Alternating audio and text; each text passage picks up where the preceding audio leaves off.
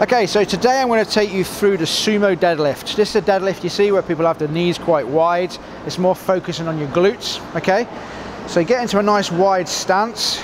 You'll have to play around with the position of your feet, position of your knees, depending on how long your torso is and what feels comfortable for you, okay? So I'm going to go for this distance apart. Next, hands want to be close in the center. So you might see people with an overhand grip and another underhand grip.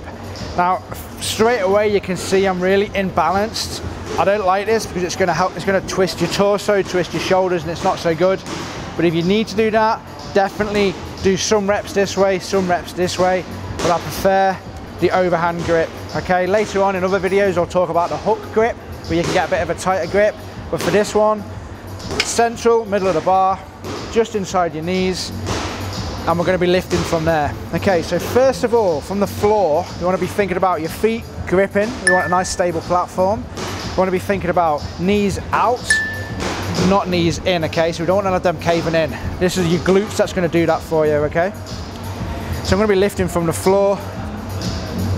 Hands want to be gripping the bar nice and tight. We don't want our wrists turned up or turned in. They want to be nice and neutral. Okay, working up our body. We want our torso to be straight.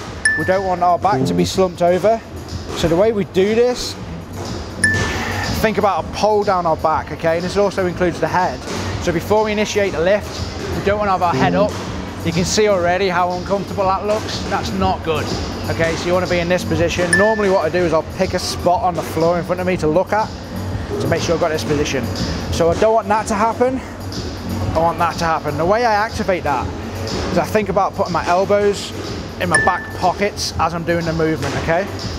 So then from there, I'm going to initiate the movement. I'm not going to rip it from the floor. I'm going to gradually build up the pressure,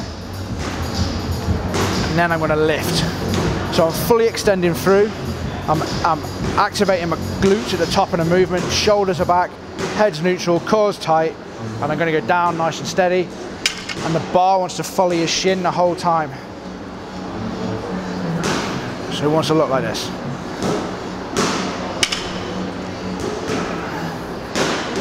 So I'm really squeezing my glutes throughout the whole movement.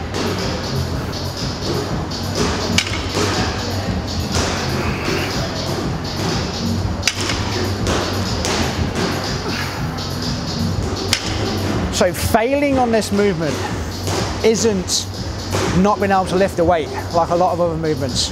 Failing is actually when your back caves in because you haven't got enough strength within your core and your back muscles, and you continue with the movement. That's going to cause damage to your lower back. We don't want that. You want to have your core nice and tight. So you can either put a camera to the side so you can be able to see it, or you can ask a friend to spot it for you. But basically, you want to be not having this happen. Core nice and tight, and then as you start to feel this failure of the core, that's when you've run out of strength. Track it there and make sure you progress on that, not progressing on not being able to lift a movement. We don't want any injuries to happen. Okay, so that's the Sumo Deadlift, guys. See you in the next video.